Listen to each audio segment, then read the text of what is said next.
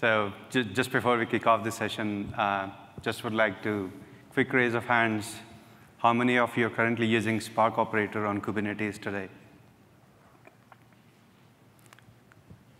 That's not a bad number.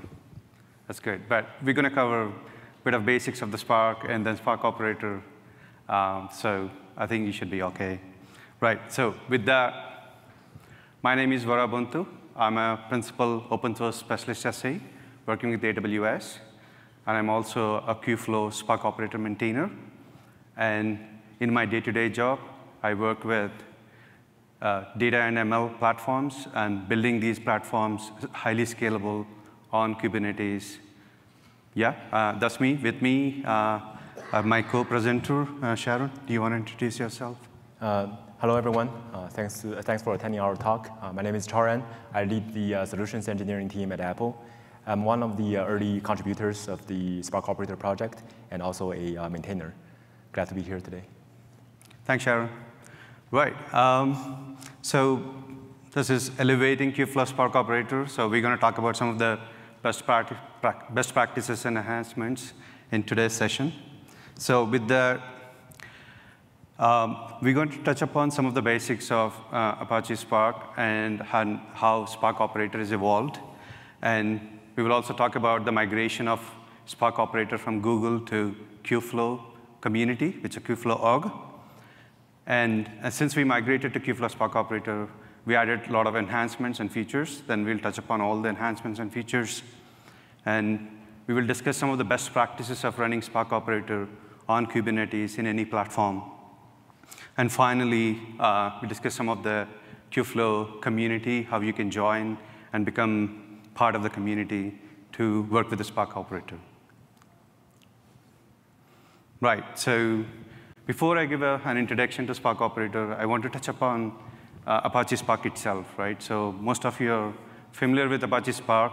Apache Spark is very popular and distributed data processing framework, which is used for both batch processing, streaming, and even machine learning workloads today, right? In Apache Spark in 2018, in version 2.3, that is when Apache Spark added a support for running on Kubernetes in addition to Hadoop and Mesos. So that's when things have changed. A lot of customers and organizations started to run the Spark on Kubernetes. So within the same year in 2018, the same contributors also started building the Spark Operator, and they built, and some of the Google folks have built the Google Cloud. I think they are from Google Cloud Platform, and they built this Google Spark Operator, and they open sourced in 2018. But since then, that's been used by a lot of organizations. As you see, I think 40 companies as per the adopters page, and there's a lot of starts in the repo. And most importantly, Spark Operator, it actually simplifies the life cycle of the Spark job execution on Kubernetes itself. Right? It manages the automation of the Spark job and ensures the life cycle of it and retries when the Spark job fails. And it has all the capabilities in terms of the metrics. And overall, it simplifies the journey of the Spark running on Kubernetes. Right. So let me touch a bit about how Spark Operator migrated to Kubeflow, right? So I think in last year and in KubeCon, myself and Chaoran from Apple and Marcin from Google and a few other folks got together. And we talked about Google Spark Operator has been there. A lot of customers are using. But it was suffering from some of the maintenance issues from the last 2 to 3 years.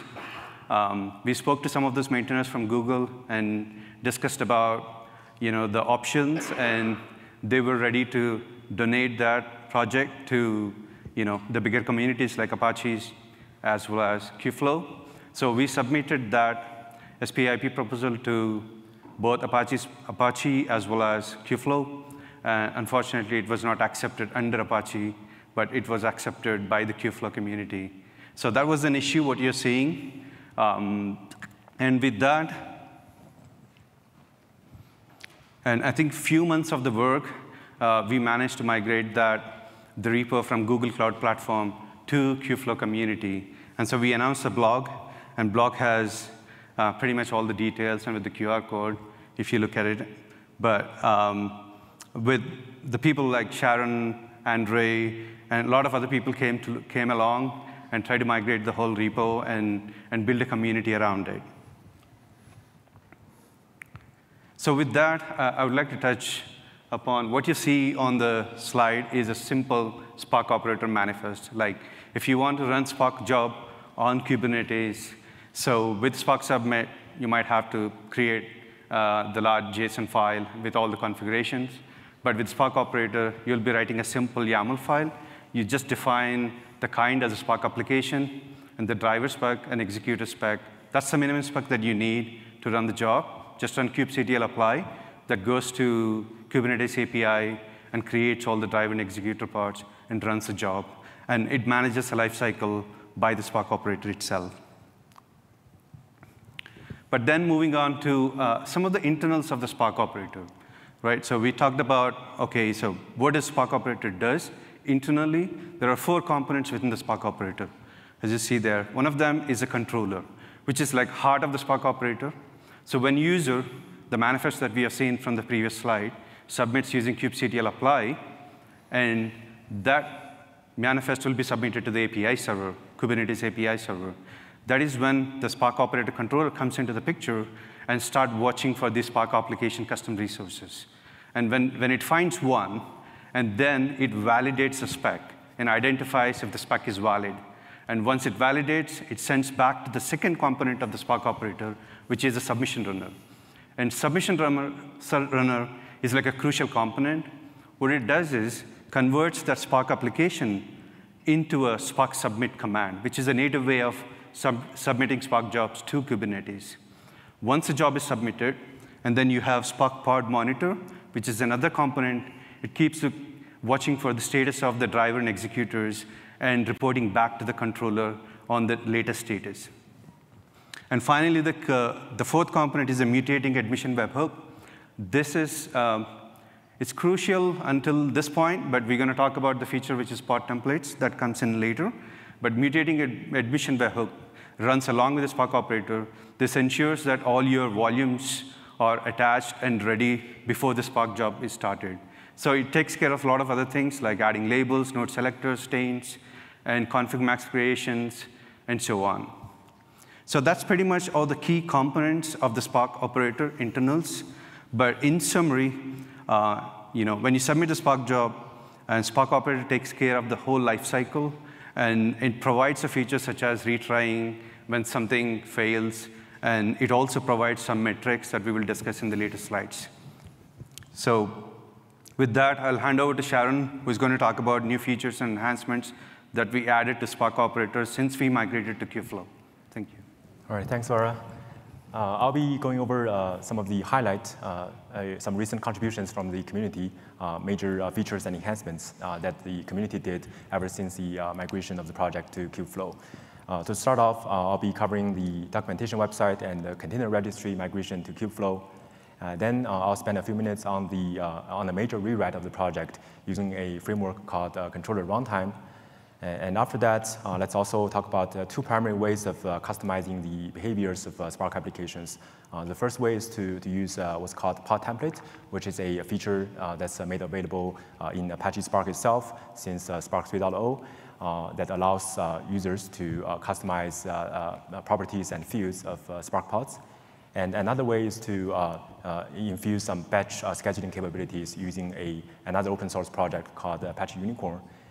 And after that, let's go over best practices in the areas of security, multi-tenancy, metrics, and monitoring.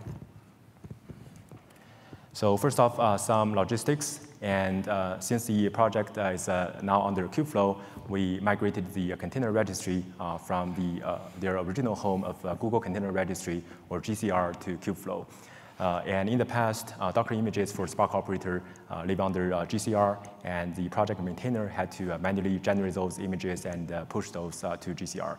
And now new images completely live under Kubeflow Docker Hub organization, and images are automatically generated and pushed using an automated pipeline upon each operator release. And we've also included a screenshot of the new operator documentation website. You can see that it's now hosted under Kubeflow official website and sitting alongside other Kubeflow components like model registry, Kubeflow pipelines, and so on. Next, let's talk about this major refactoring of operator using controller runtime. And this is a major refactoring, or I would say a complete rewrite. And I've provided a link to the PR if you are interested in reviewing the code in more detail. But before talking about this refactoring itself, some historical background. Originally, when the operator was first created years ago, the original implementation was created based on client Go, which is still to this day the official Golang SDK for Kubernetes. This is a powerful piece of software. It allows a developer to do basically anything that's possible within a Kubernetes environment. It's a great tool, but when it comes to writing a custom controller or an operator, it's not very convenient because lots of the operations that are essential for an operator need to be manually handled. And among those operations include CRUD operations on CRD objects. In our case, this is operations on Spark application CRD objects, and also management of informers, work queues, and listers. And in case you are not familiar, these are critical mechanisms in any operator implementation. An informer is a mechanism that allows an operator to be informed of any changes and actions that are happening to the CRD objects that are of interest, and so that the operator can take actions accordingly based on the custom logic that the developer has implemented. And a work queue is also essential.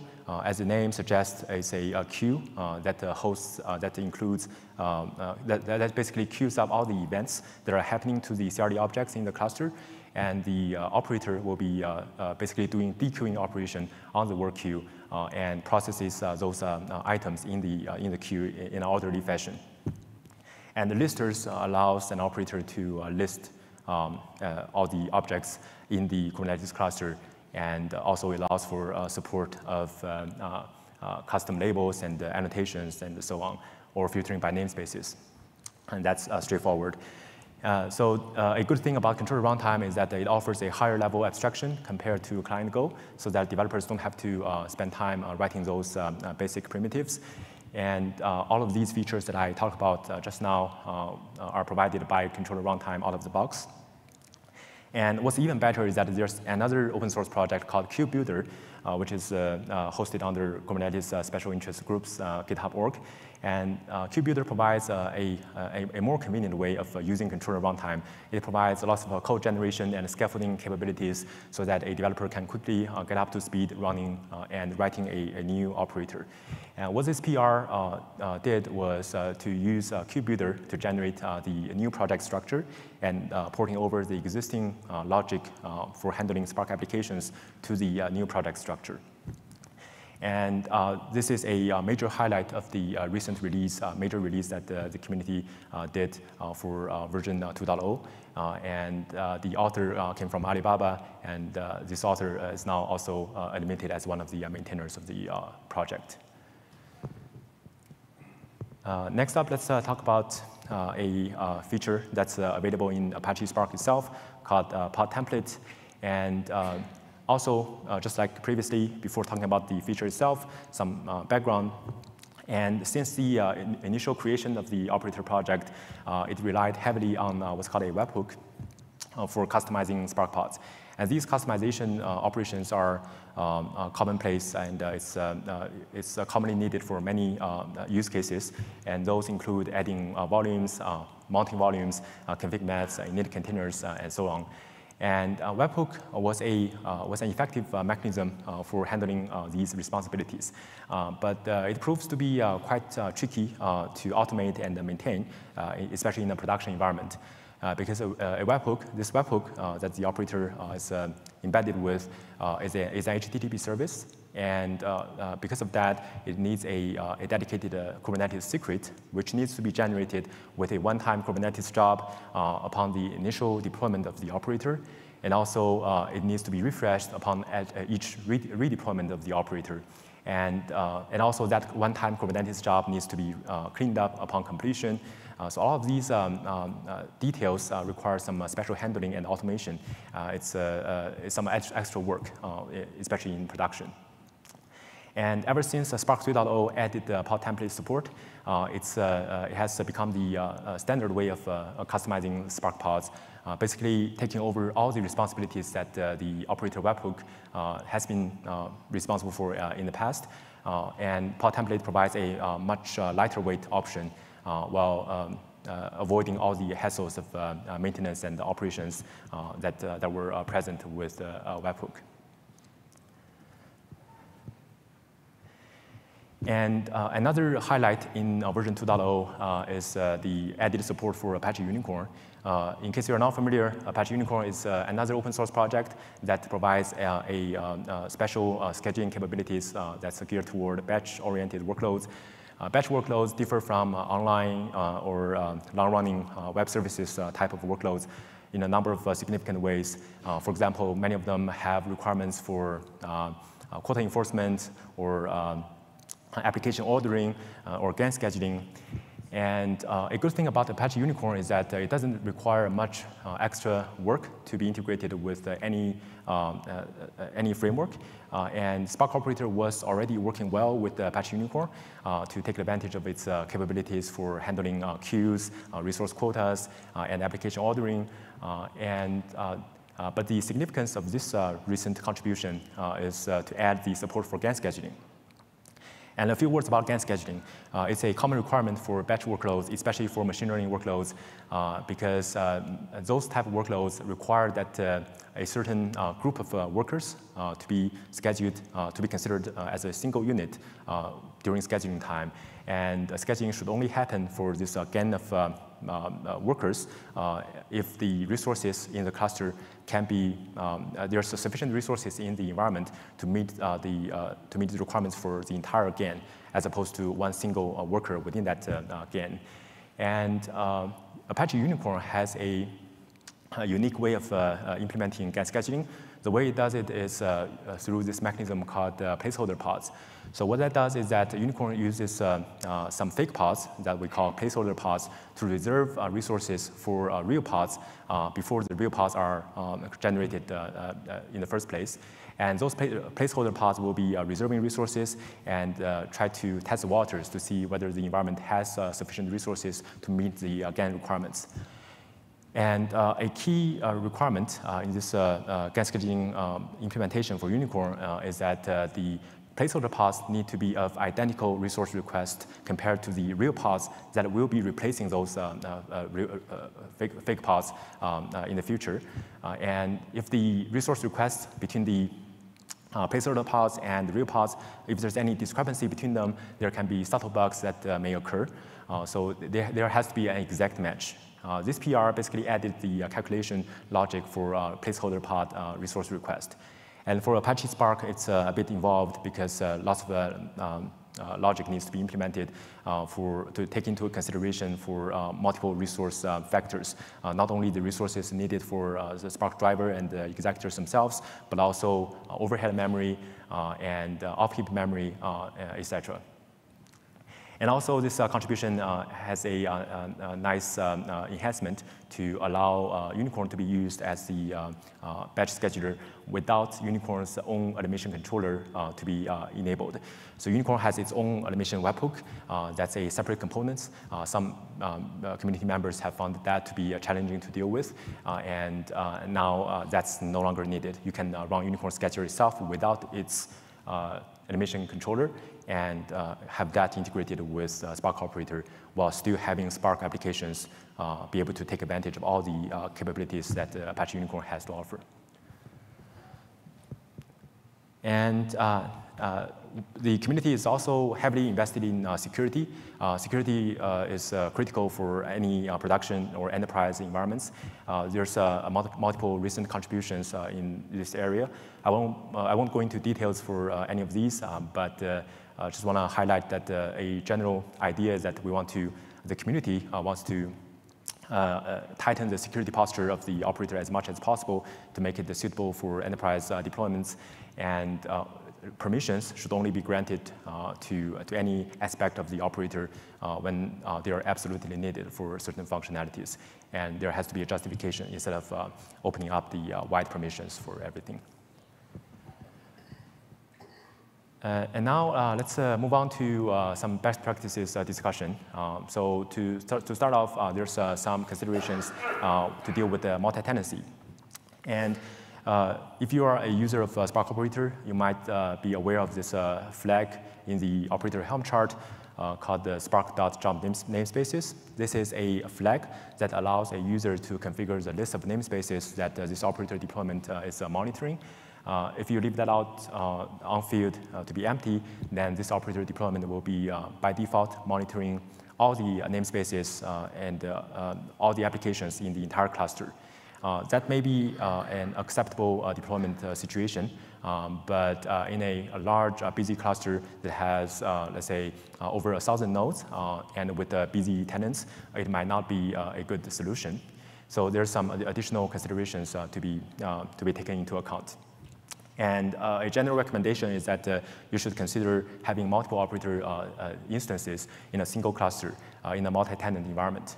This is to allow for better tenant isolation, because different tenants have different traffic patterns and different tolerance. For example, some tenants might have a stronger requirements for application startup latency, and some other tenants may be more lenient in those regards.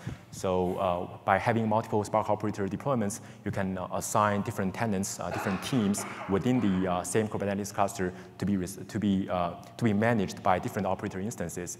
For example, you can have operator deployment number 1 managing tenants 1 and 2, and the rest of the tenants to be managed by another Spark Operator instance.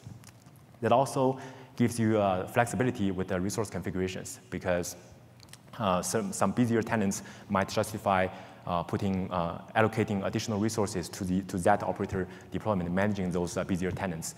Maybe they can use more memory or more CPUs. And related to that point, there's also a concern for performance improvements, especially in a busy cluster. And control runtime provides a feature called rate limiter out of the box, and that's provided and exposed via these 2 flags in the operator Helm chart. And those 2 parameters are called bucket QPS and the bucket size, respectively. So what that does is that it provides a way to control the inflow and outflow of incoming requests for new applications. So each Spark application CRD object is one single request. A bucket size of 500 is picked as a default. And what that means is that the operator will be able to hold 500 applications in the bucket, in the rate limiter simultaneously. And if there's more incoming applications, those will be on hold until the bucket is freed up so that they can be admitted and processed. And bucket QPS is another parameter that controls the outflow, how quickly the operator can simultaneously process those application requests. And these numbers are just provided there as default, as a general guidance, but it might make sense for your own deployments and your traffic characteristics to experiment with these numbers to arrive at that ideal performance requirements that you may need. All right, now I'll pass it back to Vara to talk about metrics and observability. Sure, thanks, Chaoran. Right. I think going back to the point, I would like to mention, so if you're already using Spark Operator with the old configurations, and you might not see these performance improvements, that QPS and bucket size, which is recently added into the Helm chart at the latest versions of 2.0.2. So we are in the process of running the benchmarks yet. So we're still thinking this might be more performant than the previous one, but we don't have the stats yet. But this, you can adjust according to your workload, how you are running. Like Sharon said, you can have multiple operators and have different settings and find the sweet spot what works for you, right, before you get with that. Right, so I think the most important thing is now when you run Spark applications on Kubernetes, and observability is a big factor, right? So your data teams, and they run the job, and they say, hey, I submitted a job, I don't know what happened. I don't see a way that my job is running or not. So the job submission can happen from Airflow or various other job schedulers. With that, but there are levels of observability. So let's start with Spark Operator observability, right? So Spark Operator itself running within Kubernetes. We really want to see what Spark Operator gives, whether how many Spark applications are running, how many jobs are completed, and what is the latency in terms of processing these jobs. So we added this feature to the Helm chart, and as you see, the small snippet of the code, it just enabled that, and Spark Operator exposes these metrics to Prometheus. So you can use Grafana to visualize these metrics and look at the latency and other things. And then you can go back and verify if you can adjust your QPS and you can adjust your bucket size that can meet with the latency, right? So it's all about how quickly your Spark jobs are being processed, and this will help you with the Spark Operator metrics itself. Now, moving on to the next topic, which is about Spark driver and executor metrics itself, right? So now these the data teams who are running the Spark jobs, they really want to see how much memory and CPU usage, memory usage, CPU usage, and even JVM usage, and how the shuffle is performing, network bandwidth, all sorts of metrics that Apache Spark exposes, that you can expose those metrics to Prometheus with a simple configuration, what you see there. Previously, with Spark Operator, there is a concept called JMX exporter. There's an additional jar file that you need to use to export those metrics, and you don't have to do that anymore. So this is a built-in feature within Apache Spark. It's called Prometheus Servlet class. And with that class, it handles those metrics and exposes those driver and executor metrics to Prometheus. And there's a lot of open source dashboards with Grafana. You can visualize those metrics and take a look at how your driver and executor is performing. That gives you that overall visualization of the individual jobs. But then, Spark S3 Server, right? Traditionally, all the data engineers are relied on Spark S3 Server. They want to see how their job is performing, whether they can optimize their Spark job itself to make it faster. The one way to do it, looking at a Spark S3 Server, it'll give the entire DAG and how long each stage took. Sometimes some of the stages might take a longer, so they can go back and change the code and modify it. So how do they get the Spark S3 Server logs? But with the Hadoop and other, traditionally with Hadoop clusters, and you have other ways of getting the Spark S3 Server. But with the Kubernetes, you have to run a dedicated Spark History Server Helm chart, right? And that Spark History Server Helm chart needs to point to the data where these metrics are stored. So with these 4 lines of code, this configuration that goes into individual Spark job, that basically exposes your Spark History Server metrics to writes to an external storage. This example, I'm using S3, but you can write to any storage system. That can be any cloud provider, object storage, or even any other file systems. So once these logs are written to that specific storage, and Spark History Server will be pointed to that storage so that you can visualize all the jobs that were executed even before. This will give you an option where even if your cluster goes down, these metrics are available for all your data engineers to look into it. So that's the 3 levels of the observability that we have. But that's with that.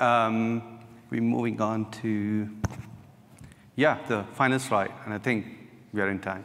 Right, so if you are already using Spark Operator, and what we heard from a lot of the folks are they forked the Spark Operator and started to build their own features and using in their organization. It's just because they've raised the PRs in the past, but their PRs were not merged into the Google Cloud Spark Operator just because of the maintenance issues.